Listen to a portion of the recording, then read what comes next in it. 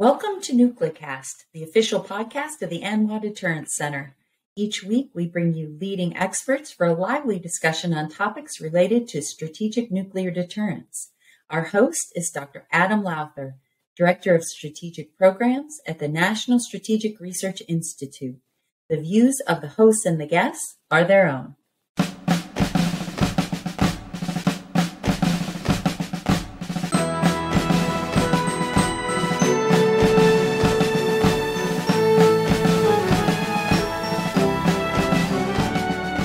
Well, welcome back to NucleCast, and of course, I am your host, Adam Laudun, and today I have with me a very good friend, Dr. John Laudun, who is a professor of folklore at the University of Louisiana, and he is one of the, I worked with him. We spent a few years together with the Army working together, and he's really, really good at helping craft and tell stories. He's a folklorist. And so as you think about it, you might initially be saying to yourself, Adam, this is NucleCast. We talk about weapons, strategy, Russia, China, nuclear energy. We talk about modernization programs. But I want to tell you, if you think back to maybe that you haven't heard the episode yet, but if you listen to the episode where we talk with David Craig, who is the editor of Real Clear Defense, writing and explaining things to the American people is really important. And so for the nuclear community who has a message that I would submit to you is not all that well understood, and it's not well explained so that the American people understand it and can relate that and be related to it. Therefore, I would say that the nuclear world doesn't have its message out there. So I thought, who better to come on NucleCast and help us as a community to understand how to craft a narrative and how to build our story and build our brand than John Laudun. So with that, welcome into NucleCast. Hey, Adam. Thanks for having me today. I'm looking forward to our conversation. Yeah. Well, we always have great conversations. It's, and it's really great to have you. And I'm actually really interested to hear what you have to say, because I've read a lot about narrative and telling stories and, the business books where they talk to you about how do you build your brand and how do you build your story. And if you look at the corporate world, they've sort of all gone to this, having this social purpose, and they're trying to build relationships with customers. And that's sort of what the corporate world is doing. Go ahead, John.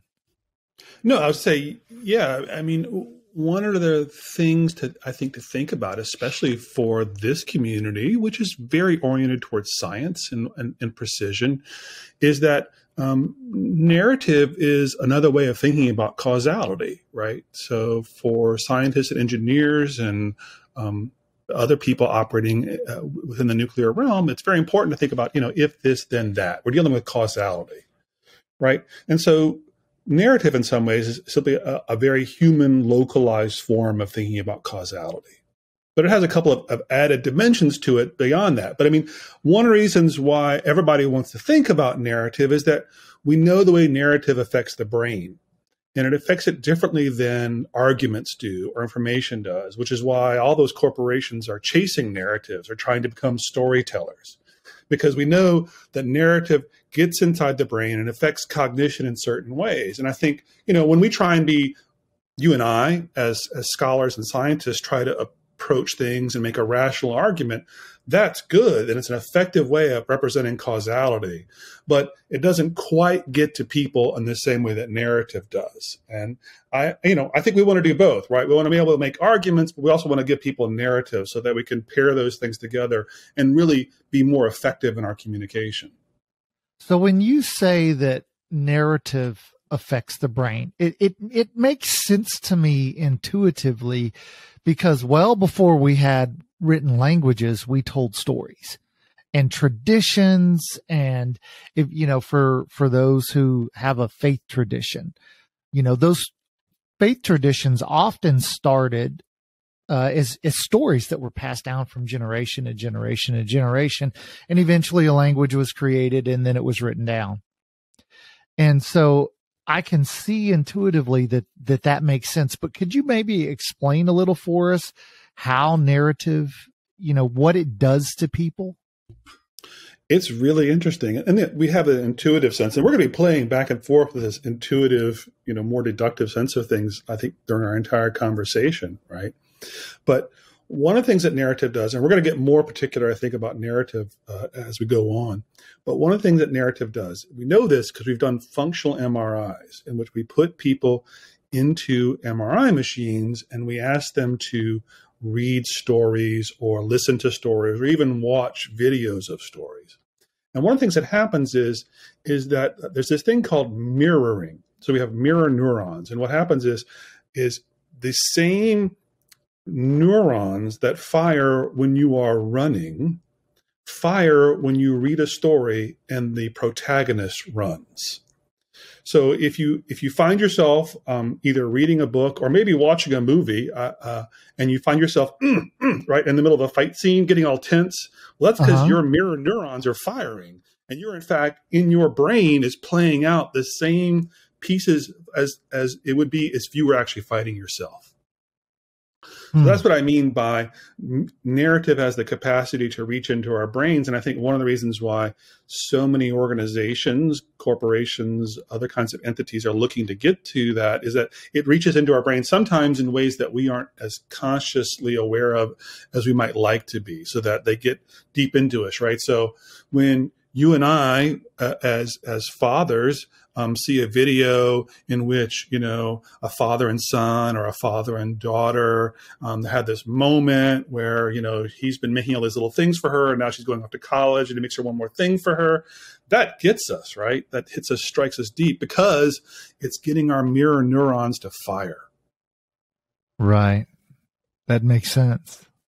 But that is what narrative can do versus an argument or information. And so it might be good to sort of open up the can that is narrative and try thinking about that a little bit more, because narratologists, that is people like me who study narratives, have sort of certain kinds of qualifications we want to say about narrative that are a part of the way narratives do their business. And I think it would give people a sense of what someone like me means when I'm talking about something being a narrative. And there's really just 4 elements to a narrative.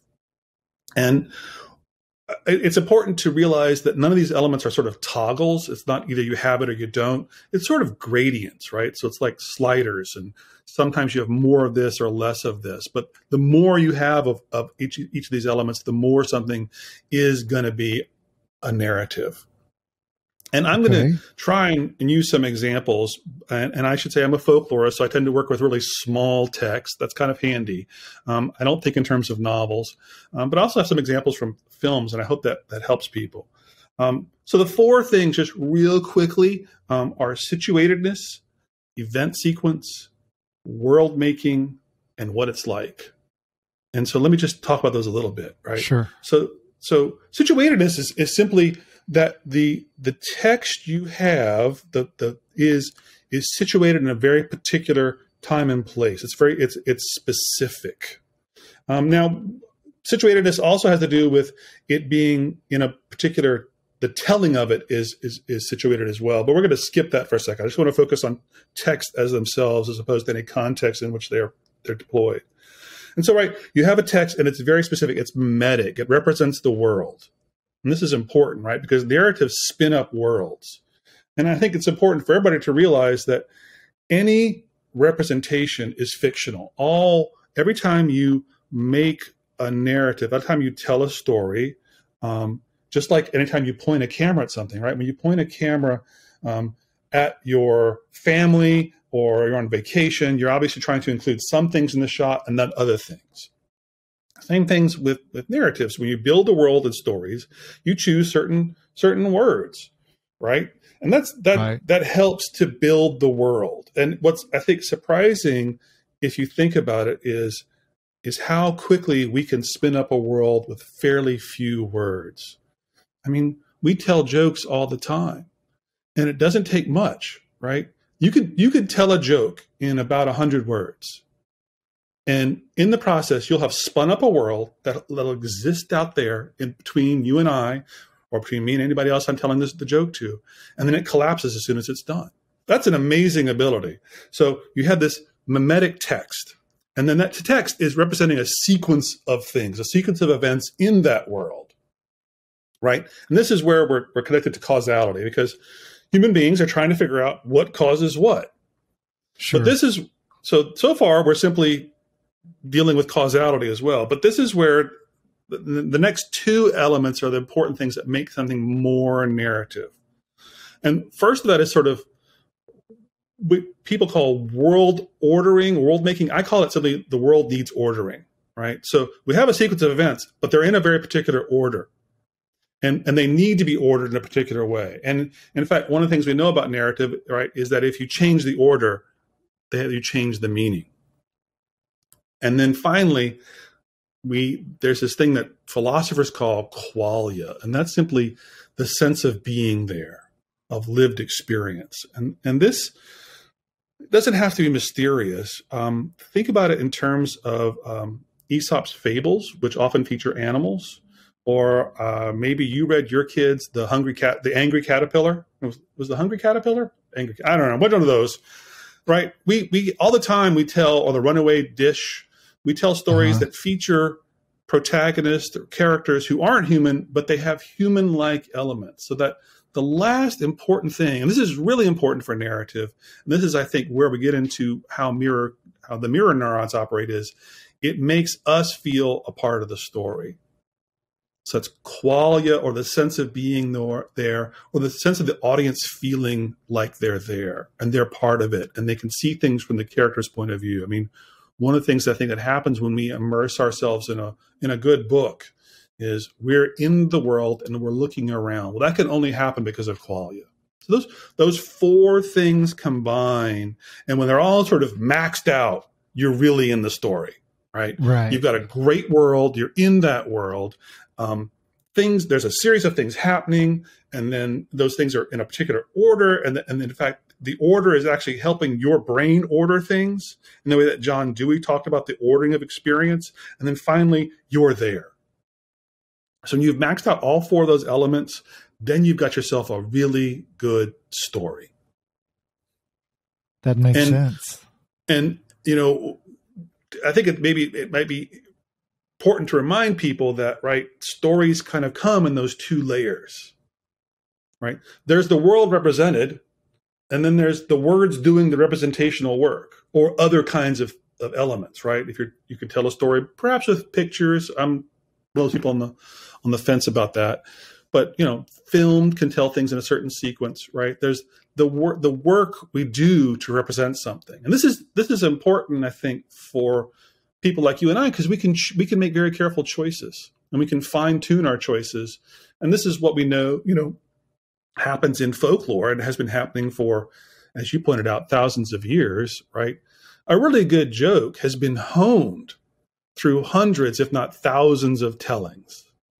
I mean, we now know that certain things are being done online algorithmically, but we've been doing that in some sense with the algorithms built into the human brain, fine-tuning jokes, myths, legends. All kinds of stories are being tuned by passing through multiple humans on their path to the current moment, where they still have to live or die based on how good they are.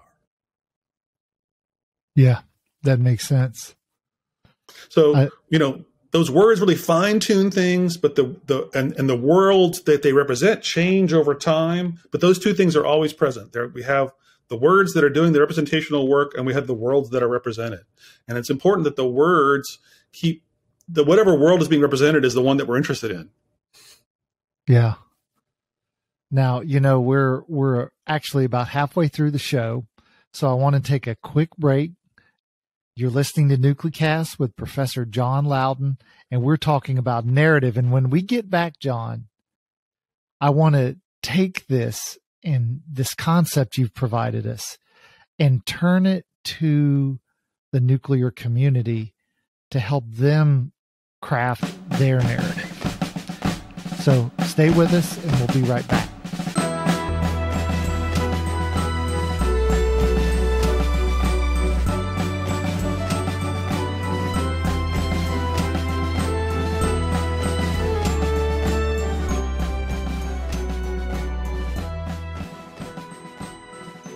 This episode of Nuclecast is brought to you by the ANWA Deterrence Center, whose mission is to educate Americans about the nuclear enterprise and strategic deterrence.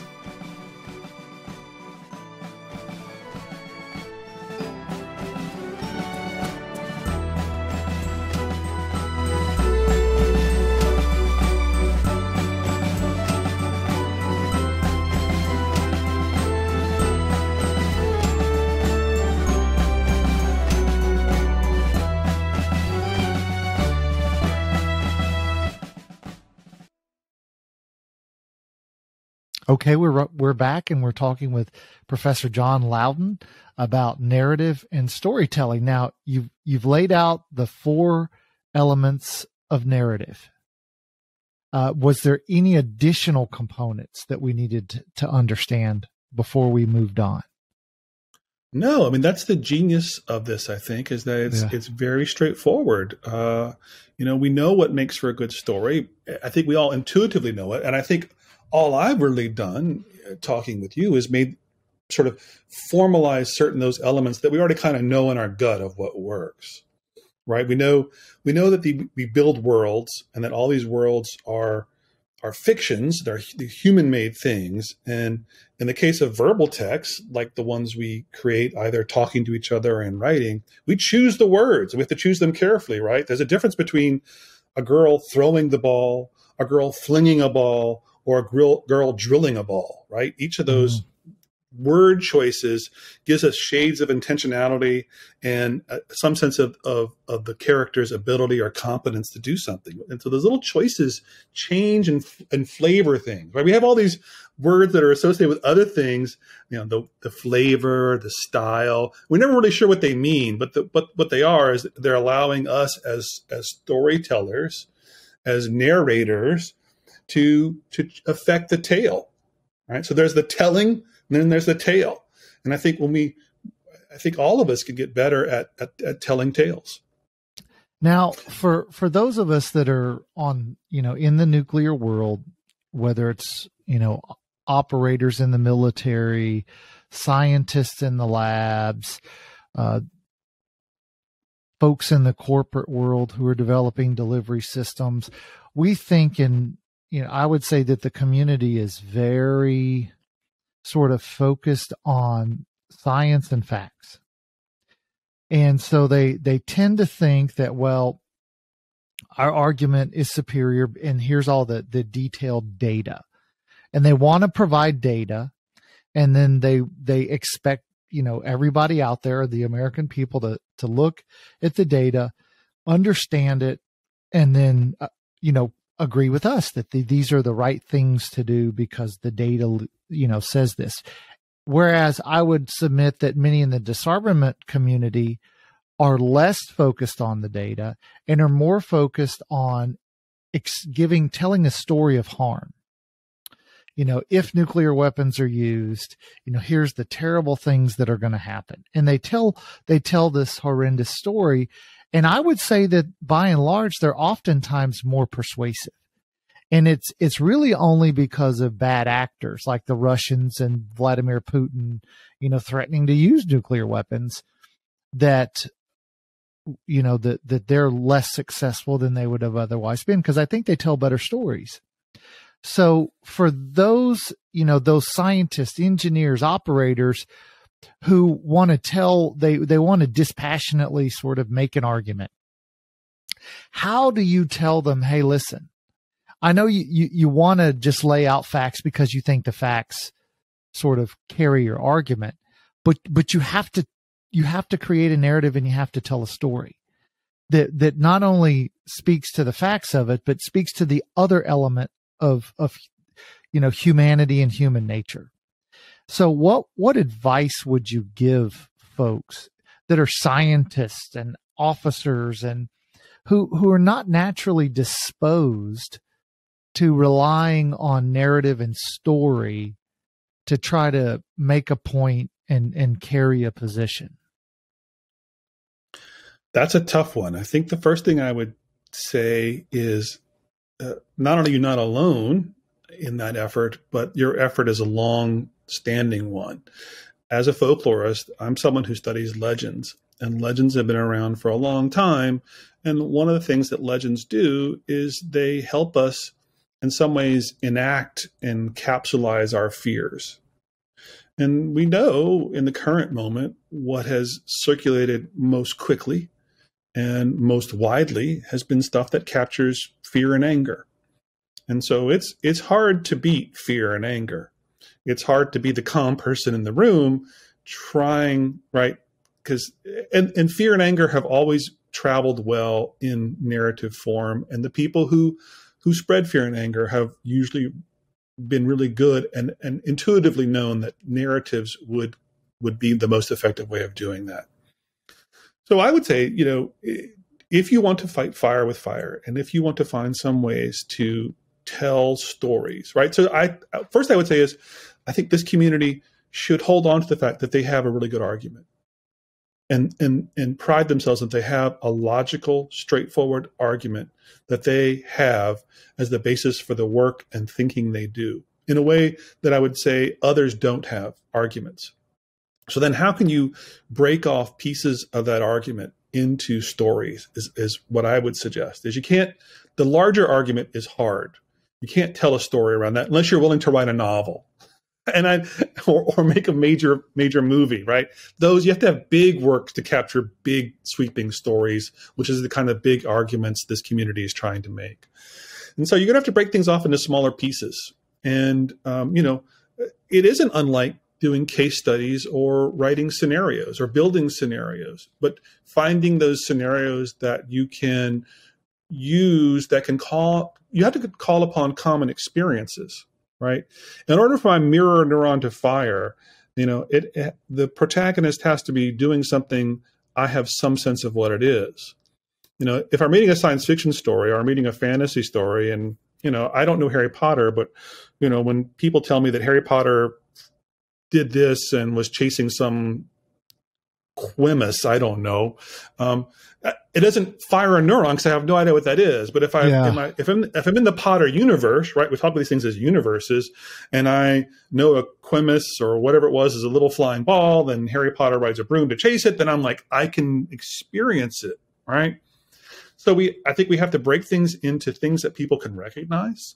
That's a good point. That's a good point, because for us, much of it is, and I think this is in one respect, often where we lose the argument is because whenever we say, hey, listen, so myself and a few colleagues recently wrote an article where we talked about blast and we talked about overpressure and we talked about thermal radiation and we talked about it. We tried to be very, sort of scientific, but we weren't more careful. And so people read that, I think you're right. They're sort of ingesting the information, but they don't necessarily say, oh, well, that makes sense to me. I can see 779 meters out and the dissipation of a blast effect. They don't have a good sense of what that means.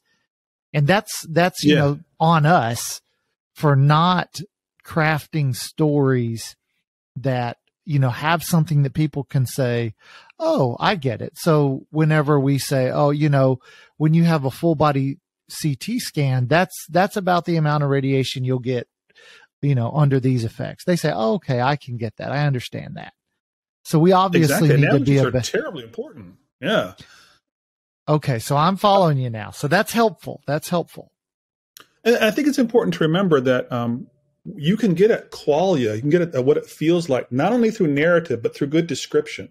In fact, I would argue that often effective description can be as good as narrative in terms of getting people to feel where you are, what you're doing, what's going on. right? If I tell you that you're, the classic sort of Dungeons and Dragons or kind of other kinds of dungeon crawler games, right, were based on you're in a room, it's dark, you hear water dripping in the background, right? None of this is action yet, but you can begin to sort of feel being there. So the more you can give people a chance to feel what it's like, to imagine, but they have to be able to imagine it. So it has to be things they can recognize, right? If you often this is what doctors have gotten really good at, right? If you, I remember when my wife was pregnant, and the doctor would say, "Well, your baby's now the size of a pear. It's now the size of a cantaloupe." And you're like, I find friends like, what is it with the food metaphors? My child is not a cantaloupe. And they're like, well, that's what most people know. They understand, these things. They've encountered a cantaloupe. But if I told you it was, 10 centimeters, would you care? And I was like, actually, right, because I'm a scholar and scientist. Yeah, 10 centimeters, that makes sense to me. I don't want to imagine about cantaloupe. But most people aren't like that. You have to give them stuff they can recognize. So telling them that, this is what you would get from being in a CT scan, or it feels the same way you would feel. The pressure would be the same pressure you feel as if you were standing behind a jet engine. I mean, they may not have ever stood behind a jet engine, but they can imagine that would be a bad thing. Yeah, so that's helpful. That's, so for listeners, point number one, when we write and when we're making briefings, we need to provide, readers or listeners some context for what they should expect. Just pure science to a group that doesn't understand it, we're not getting our message across effectively. Okay, go ahead. And I think it's really good for us as well. I mean, if you've ever watched Richard Feynman's lectures, and I recommend that everybody go listen to at least a snippet on YouTube. There's plenty of them up there. I don't know how good of a physicist he was. I'm told he's really quite good. I don't know physics enough to evaluate, but he's also was an incredible lecturer. And he did it because he could take complex physics questions and theories and ideas and place them into language that people like me could understand. I won't say people like you because you're smarter than me, but people like me could understand. And I think that's good because I know when I'm often writing lectures from my students or when I was preparing stuff for, people in the Army, having to use an alternate language that wasn't my native jargon, right, made me think about the ideas more clearly. In fact, even today, preparing for this podcast, I was like, okay, how can I put these things in words? Not because I'm talking down to the audience, because the audience doesn't know all these narratological terms and they don't care because they're not narratologists, right? Yes. I've got to say these things in ways that are really clear and effectively communicate. And even in doing that, my own thinking got clearer and better. And I was like, oh, I should write about that, right?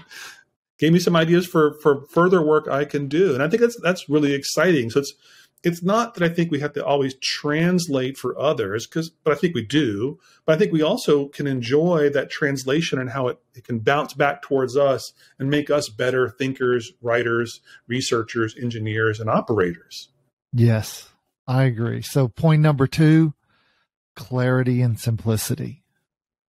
That's helpful. It's so worth the effort. It's so worth the effort to try and communicate because it really does, I think, open up avenues in our own thinking for doing that. So how do we, because I've noticed like the debates on nuclear weapons are, they tend to, first of all, the two communities talk past each other. I don't think I've never seen a topic outside of, religion where people hold, for something that's supposed to be so scientific and so strategy and policy, there's this quasi-religious element to the debate. And so I guess I'm sort of curious when there's so many deeply held positions that, no amount of facts seem to overcome. How do you pull heartstrings and compel in a way that, facts are not? So I'm going to offer them, I'm going to make sure I explain and give detail and narrative so that a reader can put themselves in that position and understand it. I'm going to simplify and clarify points. But how do I then, is this sort of a third point to offer the listeners? How do I compel, in an emotional heartstrings kind of way to get people to say, you know what? I see that. I understand that. I can imagine, if these guys are right, that would be bad to do this thing that they're not telling us to do. Yeah, well, I guess I would say is when you talk about points, you're talking about parts of an argument as opposed to events, which are moments in a narrative. So I think maybe one thing to think about is how can you transform an argument that is a tight logical structure into a series of events so that it becomes a kind of narrative. Now, right, as I said earlier, not all sequences are narrative. They have to have a sense of necessary ordering so that when I arrive at the last event, it feels not conclusory, but it somehow delivers a sense of things have arrived at a moment of equilibrium, right? In fact, narrative scholars will often talk about things being that the world in which these things operate is somehow in disequilibrium, and what narrative does is deliver by the end of it equilibrium. This is not unlike Joseph Campbell's notion of the monomyth of, we have a character, he's in his comfortable space, something happens that puts him in an uncomfortable space, things are out of balance, and then what the protagonist or our hero does, in Campbell's words, is struggle through to achieve balance again. Yeah. And so I think what we need to think about is we've got a series of events in which disequilibrium is either already happening or there or happens, and then we put a series of events that then puts things back into balance and order by the end. And that's when you have a narrative. Yes. When you have a world that either starts in disequilibrium or out of balance and achieves balance by the end of it. And then and how it gets achieved is human cognizable, humanly imaginable. Yeah. Then you have a narrative. Yeah, that makes sense. And so in some respects, the types of arguments I tend to make, perhaps that's whenever I offer my recommendations. How do you fix it? That's maybe sort of gets at that, at what you're suggesting, but there's probably even better ways to get at it. Yeah, I would think, with a narrative, you wouldn't begin with how do you fix it. You would simply tell the story of things out of balance and then offer the fixing as part of the sequence of events so that you achieve balance by the end of it. Then you step back and you haven't made an argument. You've told a story. Yeah. I like it. Unfortunately, go ahead, John. I say, and that's I think when you've achieved the narrative. And I want to be clear with your audience. I, as a fellow scholar and scientist, thoroughly believe in arguments and information, but there are definitely moments where we want to be able to tell effective stories. Yeah, you have to do both because the human, we're left and right brain. And so we both compel and, overlapping storytelling and compelling arguments together, I think, are probably far more persuasive. Yeah. I think being able to do both makes us better scholars, better people. Yeah. Well, with that, unfortunately, we're out of time. It was great having Professor John Laudun from the University of Louisiana, who is a narratologist. That is not a foot doctor or somebody who handles cancer, or a narratologist is somebody who handles narrative. It's a different type of doctor. So with that, I want to thank you, John. That was helpful. And so hopefully it was. Thanks for having me. Yeah, it was great. And it was, it's surprising. You would think people would initially say narratology. Why would we study narratives? But if you want to make a compelling argument and you want to try to persuade the American people, that we have to modernize the nuclear arsenal.